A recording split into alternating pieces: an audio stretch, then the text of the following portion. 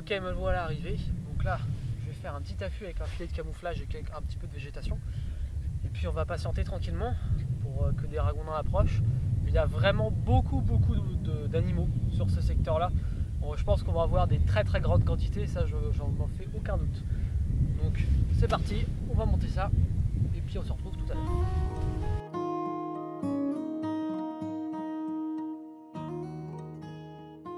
Et voilà, un affût terminé, une base de filet de camouflage et puis après j'ai mis des branches de saule en l'occurrence, enfin de la végétation environnante quoi, pour être bien camouflé. Vous voyez que c'est quand même assez bas parce que je vais tirer à genoux sur les ragondins, je ne veux pas être debout ni assis, vraiment à genoux. Donc il faut que je sois bien camouflé, je pense que ce sera très bien. J'ai un bon champ de vision, je suis bien camouflé. Maintenant il n'y a plus qu'à attendre les ragondins pour qu'ils viennent à portée de tir. Ça, il va falloir s'armer de patience. Mais ça va le faire.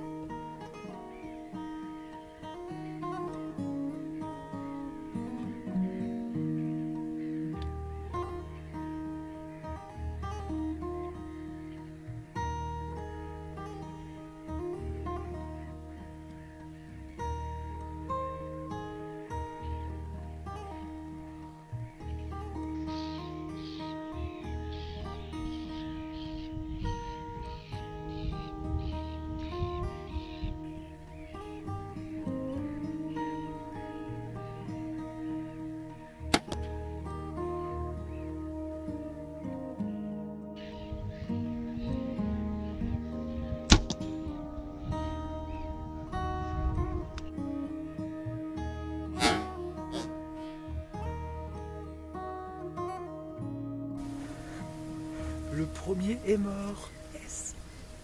Premier au tableau de la soirée. Yes. Ah, je suis content.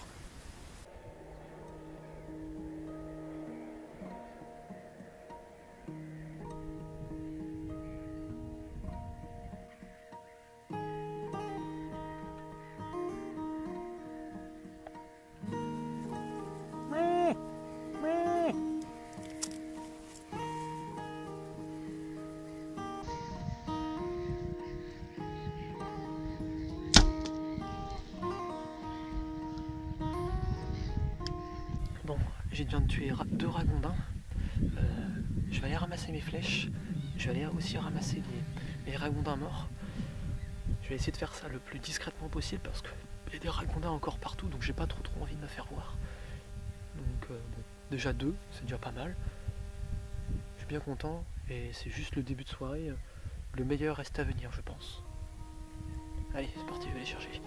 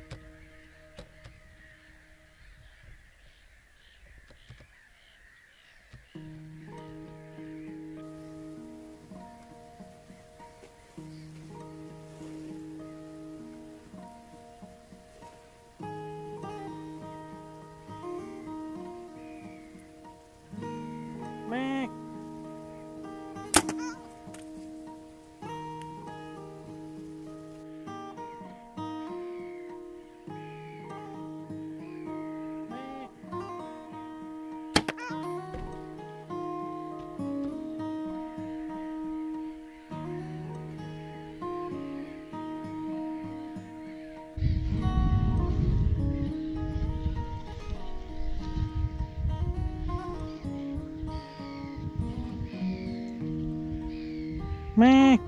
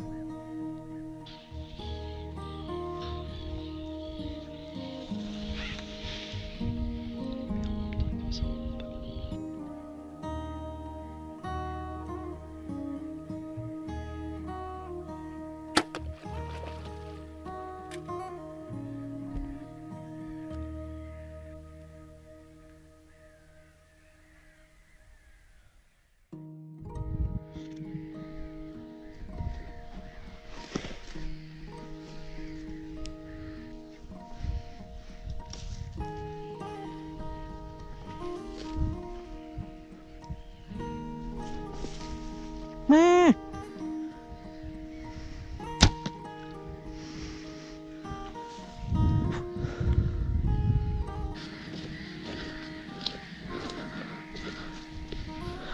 voilà un beau ragondin, une flèche à la base du cou, vraiment parfaite, qui est ressortie pour mon cœur, vraiment top, top, top, top. La voici, oh. Elle est ensanglantée, comme on aime.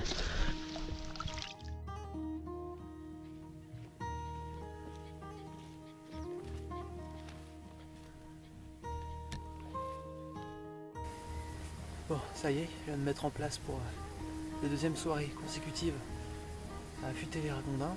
On a un temps un peu plus couvert qu'hier, c'est à peu près pareil. Il y avait encore des ragondins quand je suis arrivé, donc à mon avis on va en voir encore quelques-uns, et sans doute en tirer aussi. Donc on va se mettre en place, installer le matos, et puis parti pour la patience.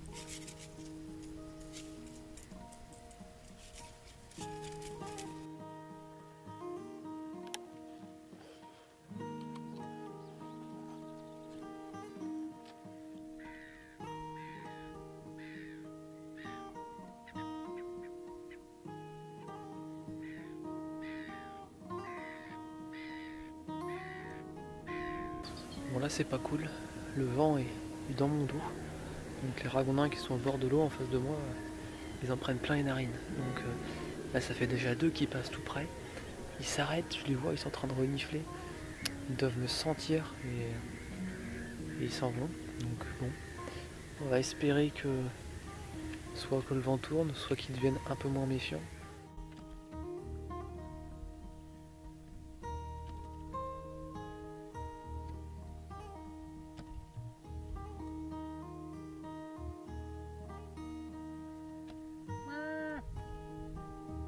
Vous avez vu ce ragondin là? Il est arrivé très serein. Puis une fois monté à terre, il a reniflé. Et il a vu qu'il y avait une odeur assez suspecte. Demi-tour. Ça, avec un vent correct, ça c'était un ragondin que je pouvais tirer sans aucun problème. Et là non. J'aurais pu le tirer quand il s'arrêtait, mais il aurait fallu que je sois prêt entièrement, et avec la caméra et tout ça. Il me faut quand même un peu de temps. Mais là j'ai pas pu. Bon, tant mieux pour lui, tant pis pour moi. En espérant que ce vent soit se calme ou soit qu'il tourne un peu. Mais bon, parce que là je pense qu'avec un bon vent là, j'aurais eu au moins 3 occasions de tir, je pense. Enfin bon, c'est comme ça.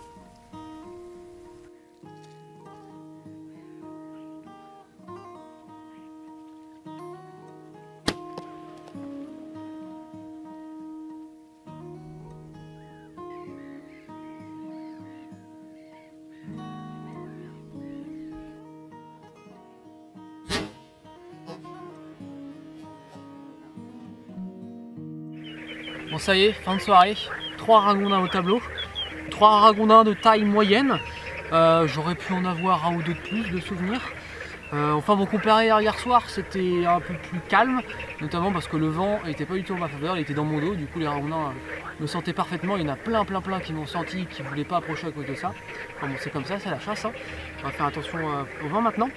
Enfin bon, très content pour ces 2 premières soirées à l'affût ragondin ici, c'est vraiment plaisant. Donc je suis vraiment ravi. Des belles scènes que j'ai essayé de bien vous filmer, donc j'espère que ça vous aura plu. Puis bah voilà. On va se retrouver très vite pour d'autres vidéos de chasse à l'arc à l'affût ici même, pour sans doute d'autres très belles actions. Salut tout le monde!